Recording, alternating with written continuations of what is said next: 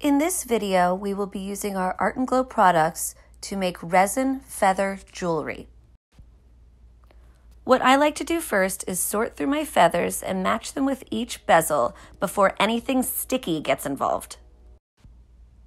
To prepare my workspace, I've taped parchment paper to a wooden board. This will ensure you have a level workspace, and if you need to move your project, you can do it with ease. I cut my resin tape one square at a time and make sure you push those bezels down very firmly. You don't want any resin seeping out of the bottom. Now time for the first pour.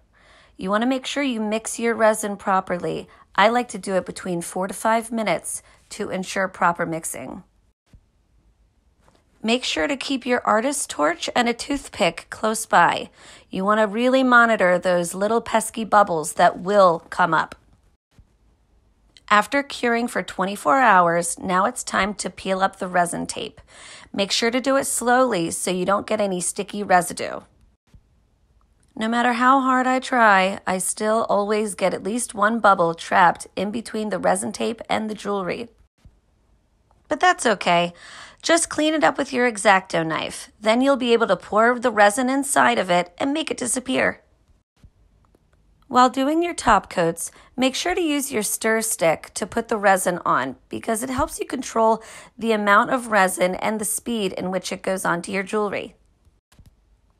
Make sure to give it that final torch before you cover and let it cure for another 24 hours. At this point, there are some pieces of your jewelry that are ready to go. There will be others that are a little bit behind, so you just want to go in and fix those blemishes. Using 220 grit sandpaper and a little bit of water will be perfect for getting out any of those blemishes before doing your final top resin coat.